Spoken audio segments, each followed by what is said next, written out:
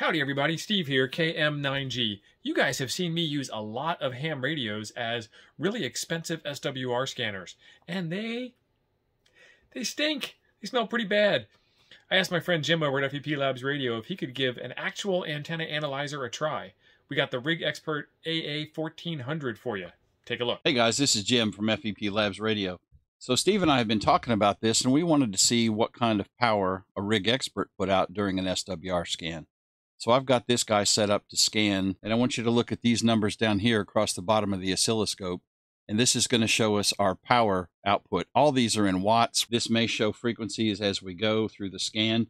You'll see on the waveform, it's going to change size and frequency as this thing scans. Let's do it. And you can see we've hit about 200 milliwatts max during our scan, which is something I'd expect from a device that's running on 3 AA batteries, right? All right, folks, that was pretty cool. Not a whole lot of power put out, but not a whole lot of power being put in by those little batteries. Jim's channel is linked in the description down below, FEP Labs Radio. Go over and take a look and subscribe to his channel and tell him that TO sent you. Thanks for being awesome. I'll see you over there.